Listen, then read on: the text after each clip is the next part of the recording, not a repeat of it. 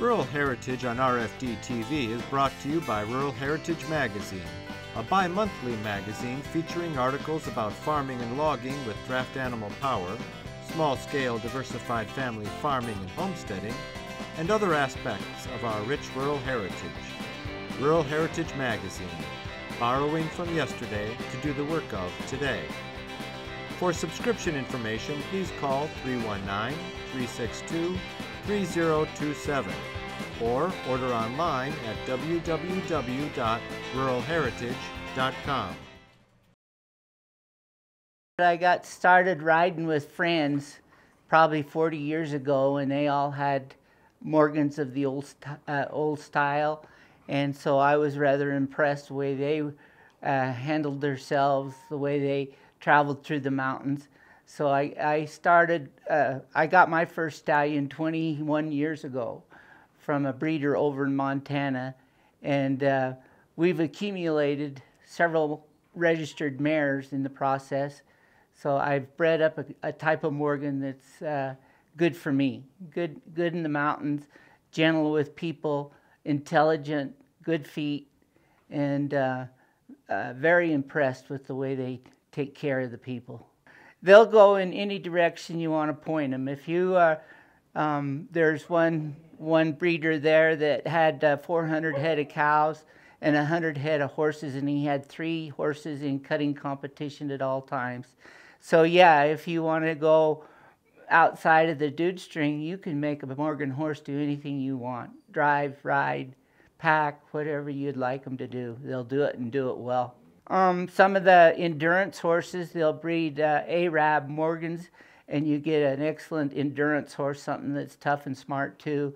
My pack animals in the pack business are Percheron cross Morgan horses. Big, stout, and calm level-headed horses, where if I get in a bind with a string of 6 or 8, I don't expect a big blow-up. I don't expect to run away or anything. They're usually very calm at what they do. And the Percheron cross is a very good cross for me too, because then I've got something heavy enough. If I want to drive in the winter, I can. On a sleigh, either doing parades or anything like that, I can still do that with them. Of course, you get the government breeding from the breeders back east, and they bred them a lot for military. The cavalry horses all had some Morgan in them or a little of it, and that direction they had something that was going to go all day long and stout enough to pack the big ones or pull the wagons too. Right. Yeah. When we get people that want to take a trail ride or an overnight trip, we run them into this corral, saddle them, and then fit the people to the saddle so that we don't get to a trailhead back here in the backcountry and have the wrong saddle. Right. And then we're good to go too when we hit the trail running up there. Sure. You almost said a group of dudes, didn't you? Yes, I did. You're going to offend somebody somehow, some way. Sure. Guests or clients, what we need to do. But you know what? There are people out there that like to be offended. They enjoy it. They look forward to it. I can do that too. So this whole string goes back to the Wyoming flyhawk, and he was bred in Vermont or Virginia maybe, and then come out to a sheep farm in Wyoming. And then this is all some of his bloodlines. Of course, that was in the early 1900s when he was there. So down through the stallions in the bloodline, this is what I get.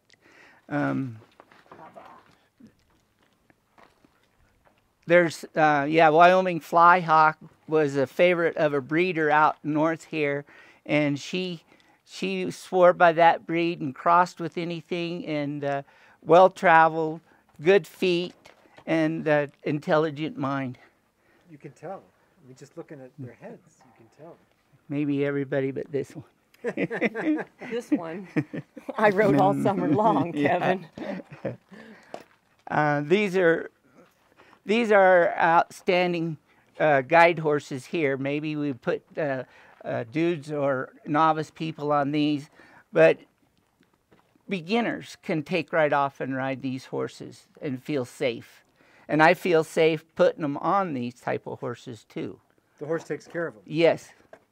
If you enjoy seeing how our ancestors lived during America's rule yesterday, you're going to love looking at these books. Volume 1 is fieldwork showing horses and vintage tractors preparing seedbeds, planting, cultivating, and harvesting the crop. Volume 2 shows the work being done in the barn and farmyard, feeding and watering the livestock, getting the crop into the barn, milking the cows, shearing the sheep, and collecting the eggs. In Volume 3, we go inside the home to see the family in the kitchen canning vegetables, in the parlor listening to the radio, and in the dining room for family supper. We also head into town to shop at the general store or visit on the town square on Saturday night. Each book has over 140 large format pages. They sell for $24.95 each, or you can buy 2 for $44.95, or all 3 for $54.95 plus shipping. Call 1-877-647-2452 to order. That's 1-877-647-2452. I used this horse as a stud horse, a stallion, for maybe 3 years, and a lot of these are his colts. And that's kind of my breeding program, like this little fellow. So I breed my own stallions. I kept them for 2 years until they get nasty, or I just get tired of putting up with them, and then I'll castrate them, put them in the dude string, and go on from there. And like this little colt over here is a stud prospect. Okay. We still have some rides going out this week with dudes or novice people, so I got them here until I can absolutely be done with the outfitting, and then I'll put them out on pasture. More pasture. You got hurt recently? Yes, I did. I come off of one horse and broke some ribs up and stuff. So that's got to have laid you up then for this season. All huh? summer. Yeah, yeah. It happened on July the 11th, and I have yet barely been able to ride. That had to be hard. It was tough. Yeah. It was tough on me and tough on my wife because she had to take over. 5 pack trips to do, which we say pack trips, it just means a lot of fun to some people, but there's a lot of work that goes into it. You're taking care of, we won't go out in the woods with less than 22 head of horses, and she was taking care of 22 head of horses out there in the back country. There's no corrals, there's no nothing but just hobble and set them loose. Right. So these people that are going out into the back country for overnight trips, they're going out for a variety of different reasons? Are they hunting? Are they just looking at the countryside? No hunting. They are all scenic trips. Okay. And they've contacted us through our website. We've given them a good description of what they'll be doing and what they want to see. A lot of people want to come and see the Teton Range. Of course, the Grand Teton's a pretty famous place, and we travel right through the heart of it. So, and they like the camping experience. I like to put my trips out there as this is the way it used to do it. This is how people got through the country. This is how people arrived at one place, was to get on a pack string or a pack horse and go explore and look. And this is some of the things you're going to do to get there. So I've made it kind of a life goal just to keep it basic, keep it simple, so people realize what their ancestors did to get out west. You're imprinting on the people. Yeah. You're trying to tell a story. Yep, and through experience. Yep, and some people can do it and some people can't. We have returned people that have come back for more than 3 years in a row, and we've got people that haven't been able to make a 5-day trip. We bring them out early and send them on their way. Okay, all right. Yeah, well, I mean, it wasn't for everybody back then either. No, that's how our cities became. Somebody had to stay back and take care of the storefront. That there's a lot of things to take care of on one of these trips. Yes. You got the stock, you got the horses, you got the supplies, all that. You got the customers, which is its own world of issues.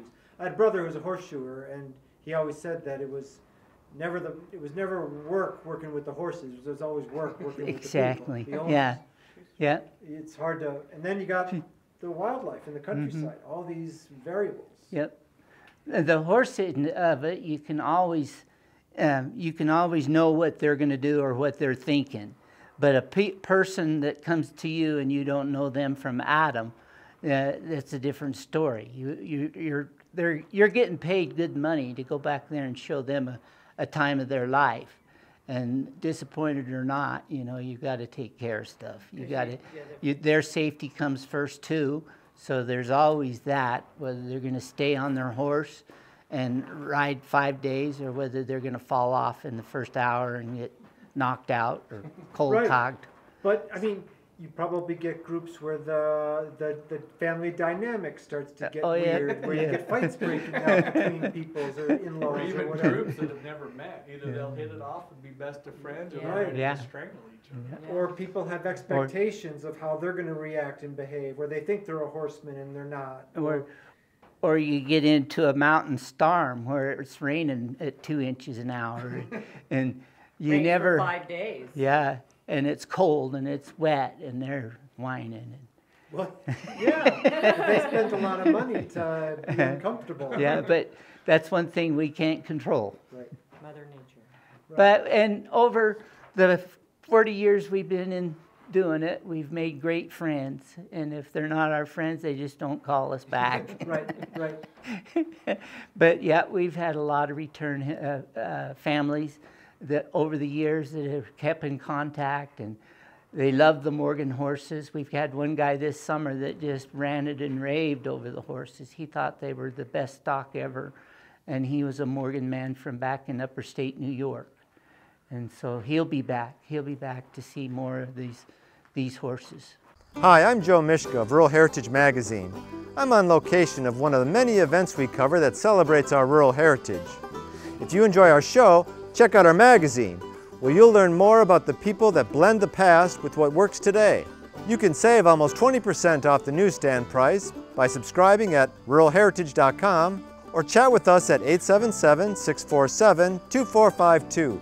That's toll-free, 877-647-2452.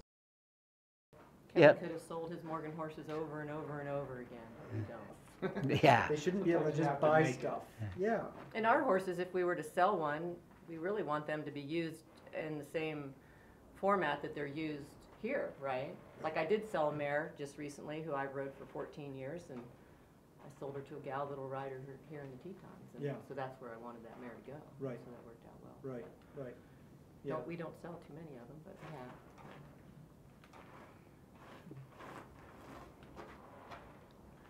So we saw one colt out there. Do you have young stock somewhere else then? Yeah, there's 3 yearlings that are off at a rental pasture that I've got rented. And we got about 4 4-year-olds that are just coming into their self this year. Okay. They've packed dudes this year. We've guided on them in the past, but they went right into the string this year packing green people. And that's another thing about the Morgan horse. They pick up and they go. You don't have to worry about them bucking every year or every spring. You don't have to retrain. That horse that you put out in the fall is the same as you get in the spring when you get gathered up. Wow, that's terrific. Yeah. Because a lot of horses, they'll test you. Uh-huh. They don't want to get going again. Yeah. Right. Yeah. Especially if you have a good memory of what went down last year. Right. Yeah. Well, 3 of them this year that were 3-year-olds we started last year, they come right on this spring, and we saddled them, and boom, Kevin was just up on them first thing in the spring, and no buck, no nothing. And so you ride them for a couple of weeks just to make sure you're not going to deal with that, and then off they went into the client list, It was good. Good horse. Do you get outside mares, people wanting to use your stud? Much of that? No, I don't put my stallions out there for that. I don't like trying to get a mare settled and then not settle, and a year later come back and say, I didn't get a colt and I paid you money. So I just don't put myself out that way. I have done, and with good success. People have loved the colts, but I don't like more than 1 or 2 around at a time, or if that. Right. Do you pasture breed? Is that how Yes. you do it? Uh-huh. Yeah, everything is right out in the open field. I usually have a 5 or 10 acre pasture that I like to just turn the mares and the stallion out with. And these stud colts like this one here will do just fine out there, and they won't bully anything or push anything, and as long as they've got a mare that they can run with. They don't have any of their, That's not. They don't have any of their perch and Morgan crosses here. They're all out on pasture. That one there, she's a Perchin Morgan Cross 4-year-old, but she got rope burn while she was on the last trip. That's why she's standing alone while we're doctored. This one's a 4-year-old right in the string nowadays. This little filly, or this gelding is out of a black stallion and a black mare, and come copper. I have no idea where that come from, but It was lying in wait. That's a horse of many color there. Right. It's a pretty color. Mm-hmm. My kids started that one last year. Yeah. Oh, okay. That one and this black one. Sam's now. One is plenty. Okay. Yeah, one is good.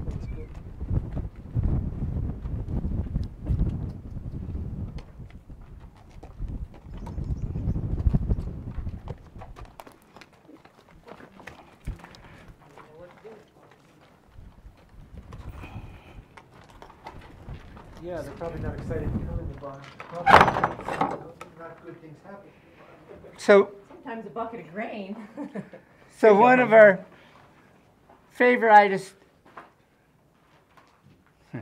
pastimes is to do long pack trips on our own.